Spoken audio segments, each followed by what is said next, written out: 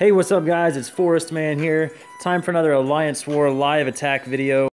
And this war that we're in right now, we're facing a much weaker opponent as far as Alliance strength goes. But they have bases ranging all the way from Command Center level 7s all the way up to 11s. Their top 2 or 3 11s are pretty much max bases. And their 7s, I believe, are mini versions, are mini bases of the same players. So they're putting up quite a fight for a weaker group. I'm slightly worried because obviously they have a far greater plunder difference. So far they're doing great. So Pinoy Mavericks, if any of you guys see this video, good job on what you've done so far.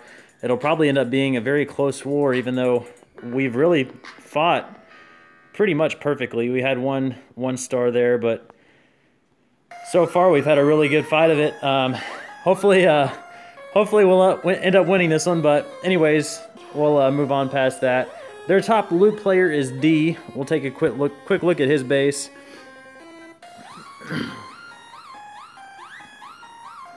Now he's got a pretty good setup here. I like it. Not a very easy base to defeat, that's for sure. There's not really any gaps in the top of the screen. The only options as far as if I was to try to fight a gap would be to start on one of these bunkers down here, but I'm becoming less and less liking the fighting the gap method. I've discovered that starting on a hangar is usually a better way to go, so I'm probably going to stick with that method. I'm probably going to start on this hangar up here. I've debated on whether or not I'm just going to trip both of them and fight everything that comes out, which I very well may end up doing. We'll see how it goes. If I trip them both, I'm not concerned about it. I'm going to try to just trip this top hangar up here. But again, I'll take whatever units come out of that as well with the care package. I feel pretty confident that my AGRs, ASAMs, and Goliaths can take out whatever comes out of both of these hangars with the care package on them. That being said, I'll start off with my typical ground units up in the top left corner. I'll do a launcher to weaken up the communication center here. Then I'm going to do a lightning strike. I'm going to hit 1 strike on this communication center, and then I'm going to hit 2 on the SAM turret and the bunker over on this side. Immediately after that, I'll drop a second care package, and then I'll do the gunship on the communication center. I'm hoping that after a launcher and 1 part of a lightning strike, that just the large cannon will be enough to destroy the communication center.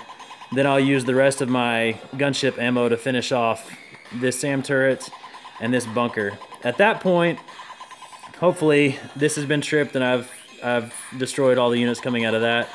I'll send a EMP launcher down to this SAM turret. I'll also probably throw a minesweeper round down here as well, just in case he's got a whole bunch of mines surrounding this bunker. And then I'll use another EMP on this SAM turret over here with my second set of Dragonfires. Don't really know how much time I'm going to have left on this base. Again, this is a pretty tough base.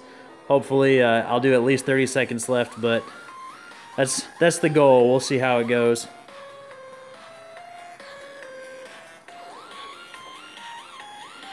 Alright, let's make sure I have all my units trained up properly. 18 Dragonfires, 3 AGRs, 4 ASAMs, and 4 Goliaths.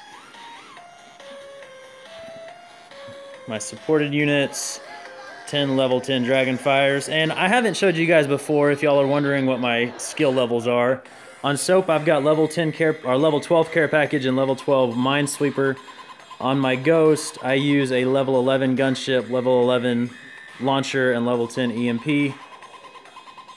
And on Reaper, I've got a level 10 lightning strike. So that's what I'm working with, just in case anybody here was curious about that. And I think we are all set to go. Let's see how this attack goes.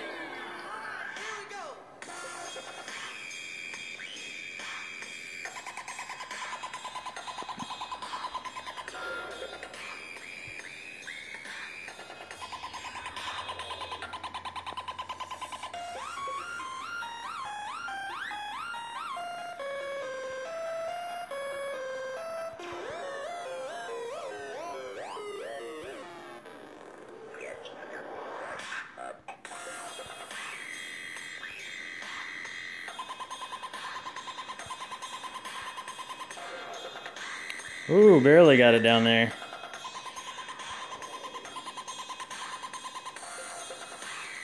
Ah, that was bad. Hopefully both of those shots hit targets over there. We'll see.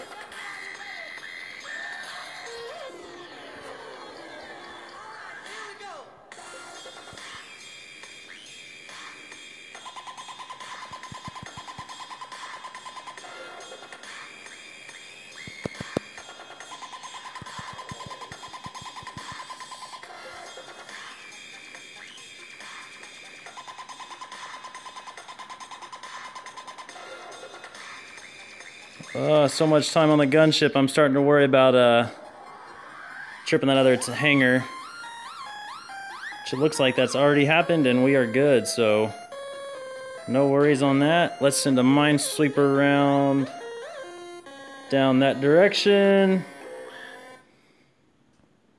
Some EMPA, look at that. My son Timmy and I listen to Audible. We're not squeezed into his tiny bunk bed. We're adrift on a makeshift raft in the waters of the South Pacific. I can feel the sun beating down on us. We're down to our last tin of water. A plane! Timmy, we're saved! Don't stand up! Timmy! Good thing we have carpeting. All right, let's see how fast my units can finish the base off. First download is free. Audible. Stories that surround you. Actually, we're looking pretty good. I think that 30 seconds will be pretty easy to hit right now, so I'm liking it.